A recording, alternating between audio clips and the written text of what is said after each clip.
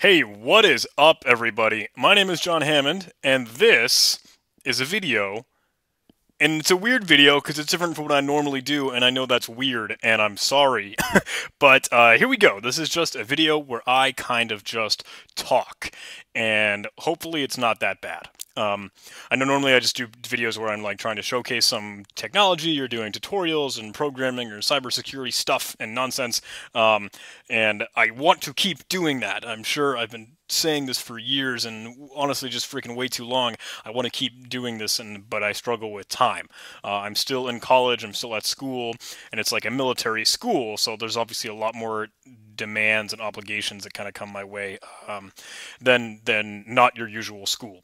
So I've said over and over again, like, oh man, I'm gonna have more time this semester or next semester or this new year and stuff like that. I even like promised, like, hey, I'm gonna try and upload a video every day for 2018, and I didn't even last a week. It was awful, and now it's April, right? And I sucked, and I failed at that. So I'm sorry. I apologize. But that doesn't stop me. You know, I am gonna graduate. I am gonna well, okay. I'm gonna get out of this place. I'm gonna leave. I don't know. I'm somehow going to go away from the school, one way or the other, and that'll happen in May. So my life will just start, and I'll be doing my own thing, and I won't have to deal with being here and having these obligations in this prison cell. I'm not gonna lie. So, um, is the video still going? Yeah, okay, cool. Sorry, I'm trying to monitor the display right here.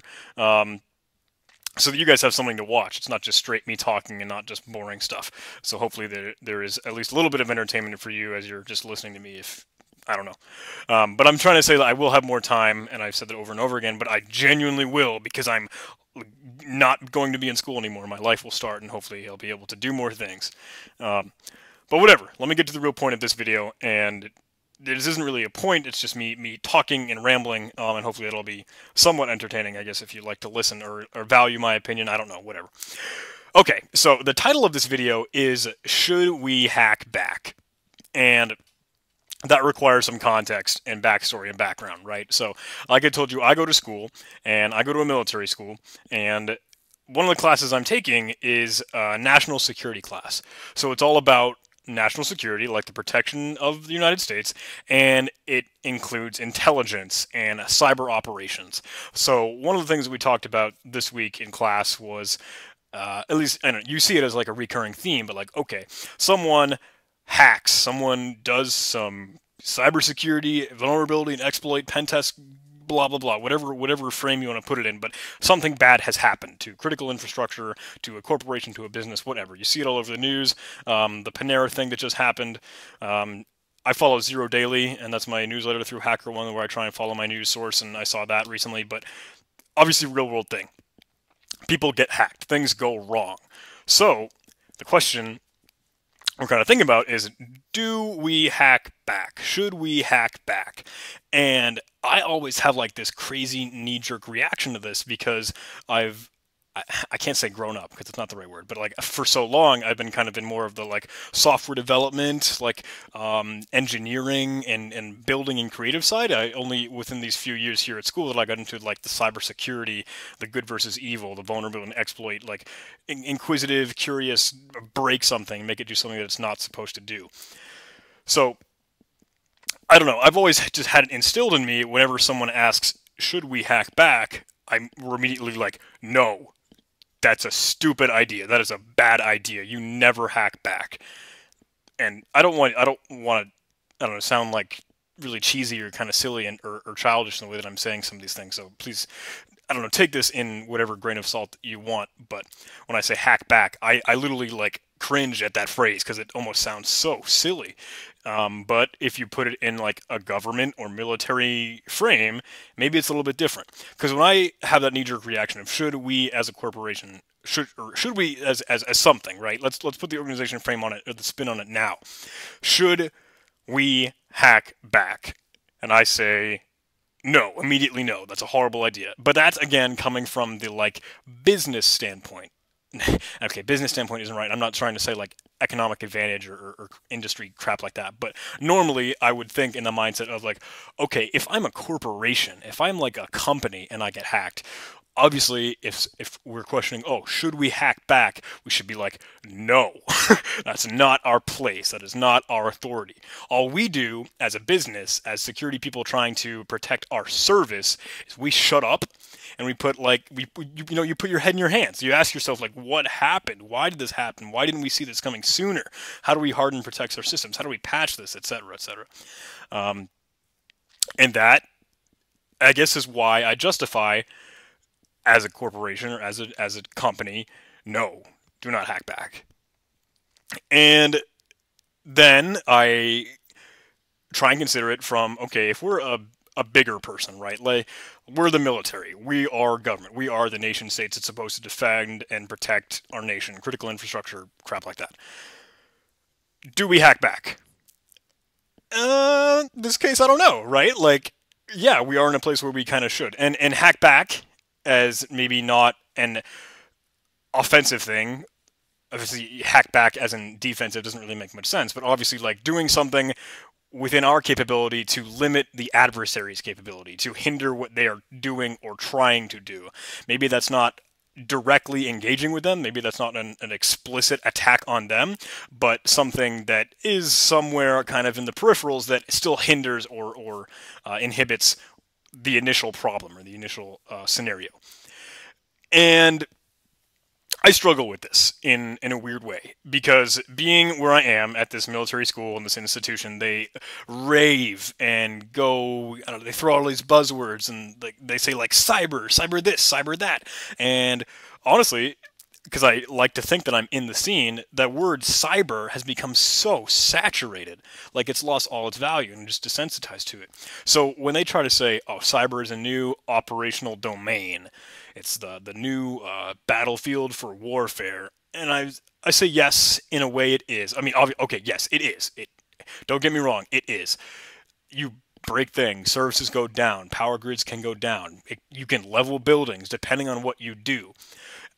But no one, and I think this is an I think here. This is I think I am under I don't know with certainty, but I guess from what I know, no one has died from a cyber attack. At least directly, at least like explicitly, right? Like, obviously, maybe there are things, I don't know if Stuxnet is a proper example, or if, like, power goes down as a hospital and some of the equipment doesn't work right to, like, properly treat patients or something, and people indirectly die. And indirectly isn't even the right word, though, because people die due to or because of this attack. In which case, you can say, oh, well then, yeah, like, follow through with that logic, shift some of your words around and realize you make this jump because the initial because is because there was a cyber attack, there was a hack, something went wrong, something broke. And I wonder about that, because when you put it in the frame of, like, okay, cyber is an operational domain, it's a war-fighting playing field. You try and parallel, like, how do we frame what an attack, what is the magnitude of one attack, what's appropriate to respond or take action against, or even accountability, like how do we put someone in jail, or what is the appropriate punishment for stuff like that. Because we don't know, at least I think we don't know. I don't know, someone that maybe if you as a watcher have more policy or more of an understanding of what is really written down in legislature, and please share your opinions and input, because I genuinely don't know. So please enlighten me and maybe anyone else that's watching. But like I say, you try and parallel things that happen in regular warfare or regular warfighting that we're used to, like guns and shooting people and missiles and explosions, with cybersecurity. Like, okay, DOS attack or SQL injection, you exfiltrate PII, stuff like that. And I kind of wondered, I had this thought in class, like, because I wondered, yeah, cybersecurity is an operational domain, but why did it become that way? Like, how did that happen? Why is it a warfighting place? Do we ever even really want it to be? Obviously, yeah, there were flaws in technology, and us people took advantage of it because you can do cool things with it, and that's some neat, nifty adrenaline rush. But we didn't invent computers. Like, we didn't make computers for warfare. At least I don't know. I don't think we did. Maybe probably in some case or in some example or some scenario you could. But when we have businesses and corporations and stuff, like, sorry, I was switching a video for display. When we, oh, I don't even know where my thought was. Holy crap, that's awful, awful transition. I'm sorry, guys. We make guns and we make computers, but when we made computers, we never intended them to be used for warfare. Because we have corporations and businesses, and we're trying to provide a service. It's something for another individual. It's something like in the benefit of, or like literally providing a service. Like, oh, pay your taxes online, do your online shopping, check your I don't know, like determine your water bill, pay your taxes, stuff like that. They're check your bank statement. They're all things that are supposed to be like services for the people, for the public. There was never an intent to have warfare with that.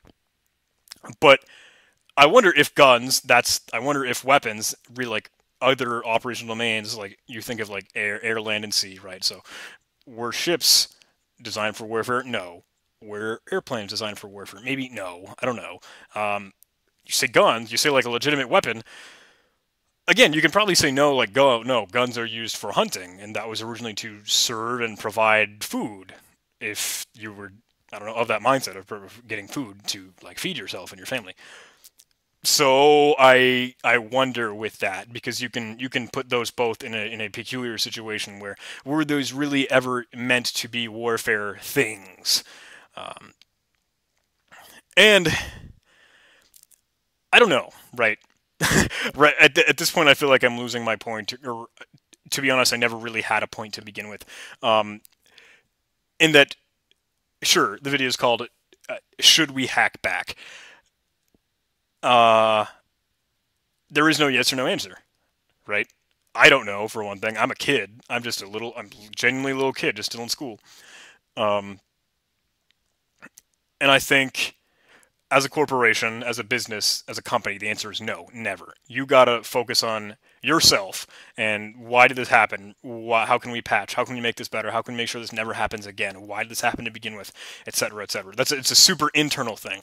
But if you are government or military, then you should really genuinely consider what are the implications if we engage. Like, what are the consequences? What are the actions? What comes of this? What comes of our world if we engage on this? So, hey, I guess those are my 2 cents. I think. At least what I'm trying to mull through in my head. So, I'm curious. Is this something that you guys enjoyed listening to? If it's something you even wanted to listen to, can you provide any of your input? What do you know? What are you willing to share? What do you think? And do that in the comment section if you're willing to. Leave a like, stuff like that. I'll put in the garbage outro, intro stuff. Yeah, if you're interested in my channel and you want to see more stuff, please subscribe. I will be posting more tutorials and videos. I'll get into Python. I'll get into PowerShell. I'll get into more of real stuff. Try to redo some of the old videos because I know they suck. Trying to do more for you. So, thank you guys for watching. Long video, just me rambling. Curious if you like that kind of thing. I can do more of it. It's easier to do because I just sit in a corner and talk out loud rather than try and plan out interactions. But whatever. Thanks for watching. I'll see you in a later video.